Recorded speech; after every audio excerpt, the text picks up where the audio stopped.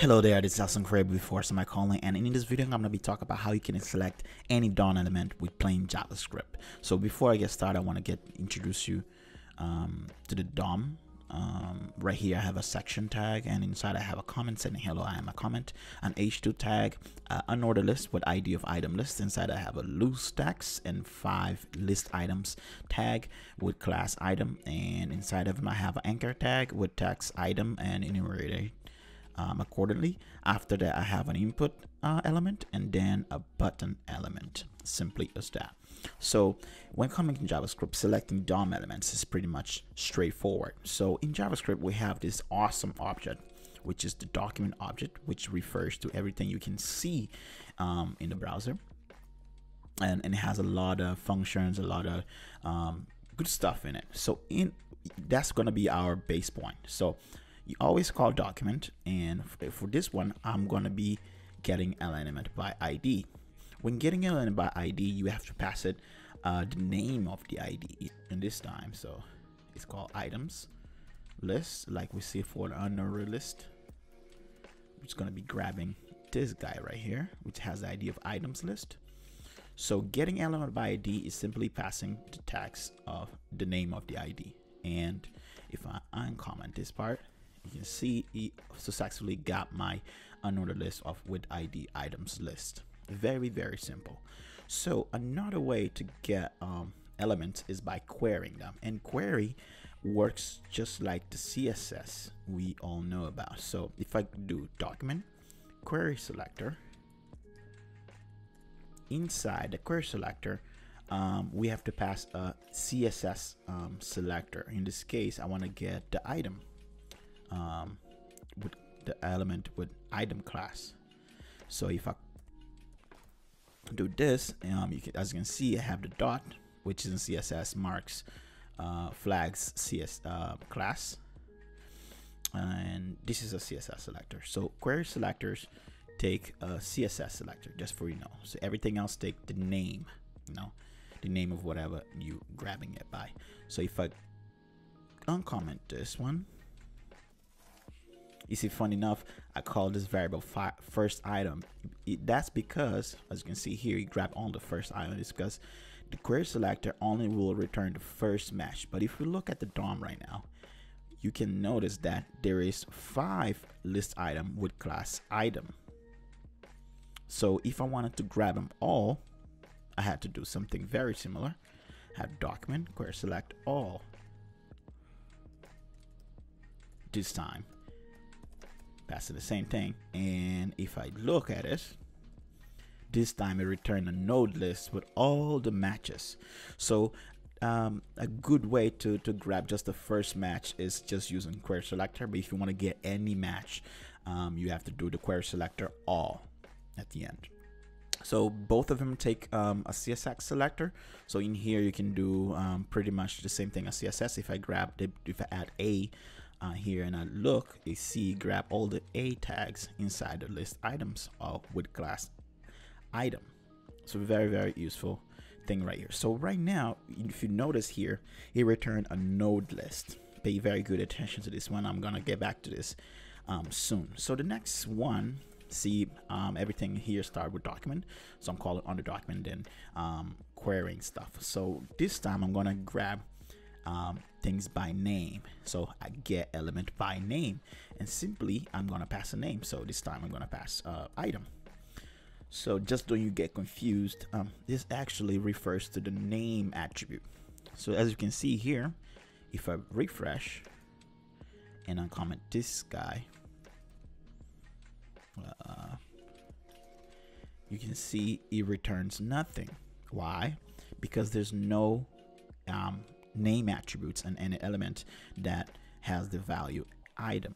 So if I come here and I say name and I say item, if I refresh now, you see return every item that has the name attribute of item value. So as you can see here, my ID is already marking this as invalid because name is not actually a valid attribute for list items. But if you can see here, the input type email has the name of email. So now if I come in here and change to grab elements by name email, in a refresh here, it returns the input, which actually has the attribute tag of email, as you can see right here. So very, very useful. So another one is actually grab items by the class name. So document get element by class name. Simple as that. So it's very similar to get element by ID. This time you have to pass the class. So let me see what I'm gonna grab. I'm gonna grab every class. So just for you to have a very good so like I said, I'm gonna get back to this node list. So before, just pay attention to this. You see, when I did the class, when I do the get element by class name, I simply pass the name of the class. See, there's no dots in front of it. But when I did a query selector, I had to do the dot, because the query selector, like I said, takes a CSS selector. And when you do element by class name or element by ID, you just have to pass the name of the class or the name of the ID, just for you to have in mind in there. So if you see this time, when I did the elements by class name, it returned a HTML collection, but when I did a query selector of item, it returned a node list. So very important things to have in mind. So what's the difference between the node list and the HTML collection? Just for you to have, this is very important. It's actually none of them are arrays. So if you want to act upon them as array, you will not. So there's a lot of array functions there that work similarly. For example, I can do an array of filter and pass a function item and do a return right here. For example, I'm just gonna true. For example, this is a function specific for arrays. Doing the same thing for the node list or the HTML collection would never work. But there's one function that array used that Nodelist used. For example, if I extend the proto right here, you can see I have a for each option. I have entries, item, keys, values, the difference. So this tells me a lot of this list. And if I expand on this one, so I'm just gonna comment out everything else and refresh. So I have to keep the items. So if I expand the HTML collection, I see that I don't have much option. I have the item function, the name item function, and then the length, which is just cool, but it's not enough to work on. So that's my number one reason that I use query selector all instead of using any by class name and later on the tag name instead. So because it returns the node list, which is the main difference is the node list is iterable. You know, you can walk through it, iterate through it simply, and the HTML collection you can't.